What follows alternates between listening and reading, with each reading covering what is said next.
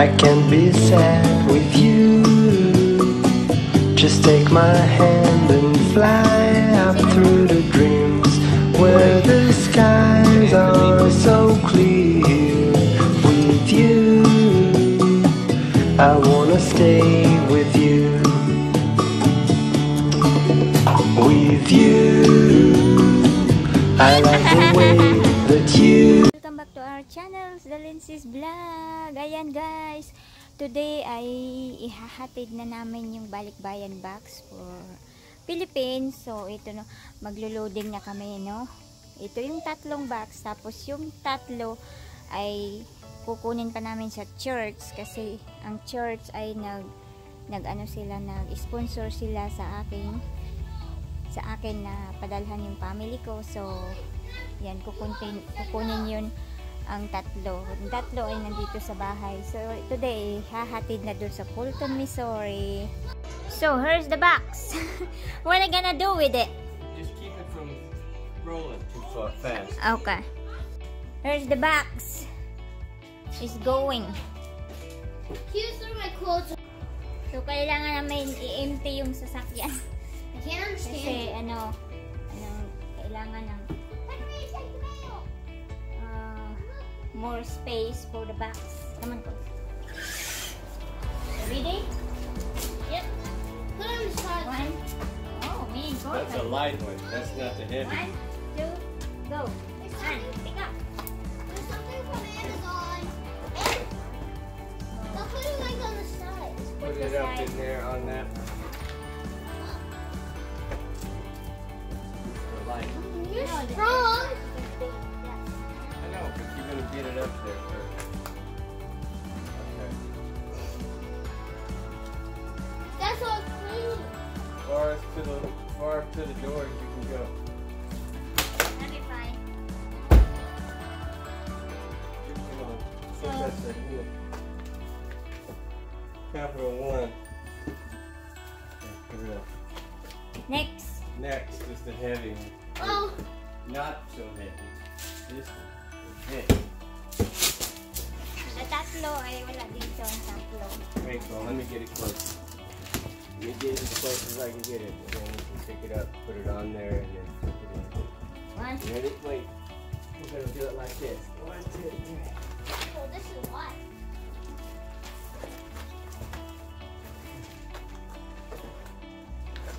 I got this one. Let's see if we can get it up into there. I got Go this. push it, Cole.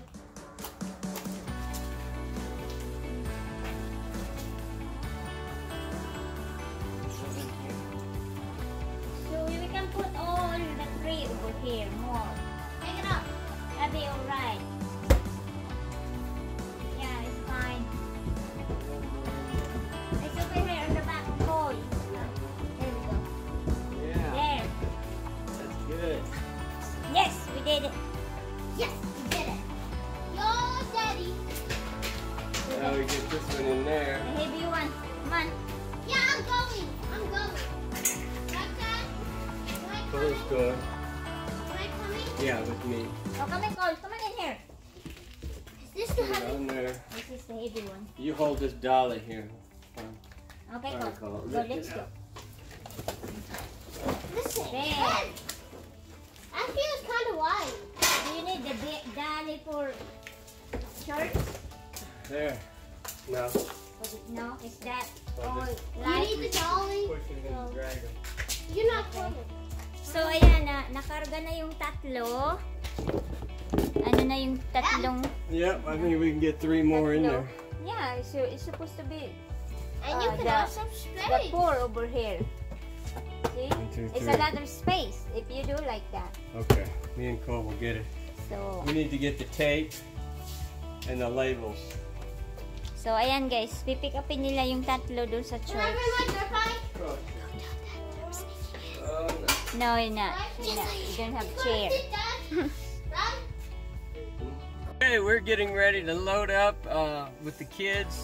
Gonna go pick up 3 more boxes from our church, and then we're gonna get something to eat on the way to the shipping. Ship.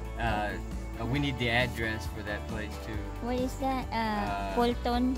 Fulton, but I forgot where they're Oh at. no. We better have the address in case we forget. Anyway, we're taking these boxes, drop them off for the shipping company, and they're gonna take them to the Philippines. Is Rosie gonna be at the church? Rosie will not be there, but we're gonna get the boxes and take them to the drop-off point, and then they're going to Philippines. All right. So, you guys in the Philippines, you should get there in about 4 months.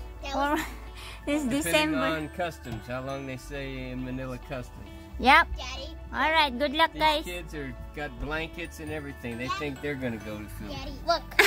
Money. Daddy, Daddy, Got his money. Daddy. I'm not going because We're not going Taco Bell. we don't have The only reason Okay. why I more chair. Guys. can't give me This is not covered. that's not Sure, covered. you covered everything. Yeah. Every bit of this box. So, ayan guys, umalis na nga si Mike at saka si Cole, hinatid na yung box sa doon sa pick-upan ng company doon sa Fulton, Missouri. Medyo 30 minutes drive papunta doon. So, kaya, ayun, pumunta sila kasi 6 o'clock darating yung truck, tapos hanggang hanggang 8 p.m. So, ayan, kailangan talagang ihatid today kasi bukas wala na doon. Aalis na sila. So, nandun nga, inano na nila, na nakarga na namin yung 3 box na nandito sa bahay. Tapos, yung 3 box ay nasa church. Pinick up nila doon. Kasi, yun nga, yung church namin ay nag-sponsor sa sponsor. May sponsor ako dito, guys, nag-sponsor sa akin na mag-help sa family ko at saka sa mga bata na walang ba masyado. Tapos sa pastor doon sa amin, sa mama ko, sa may nila sa community nila, yung parang ganun, nag-ano yung pastor namin decide na magbigay sila para sa mga bata this Christmas. So, ang box ay darating yun this Christmas. Hindi pa yata maabutan ng Pasko, siguro mga 2nd week bago magpasko nandun na yung box. So, nakaka-exciting kasi dito, siyempre excited yung mga bata na makakatanggap nun kasi dito, mga bago at saka galing dito. So, super excited din ako. At sa pamilya ko, super excited kasi marami na naman silang matatanggap na sa ngayong Pasko. Kaya nakakatuwa na kahit papaano ay nakakatulong ka sa kanila. Hindi lang sa pamilya ko, pati sa maliit na community ng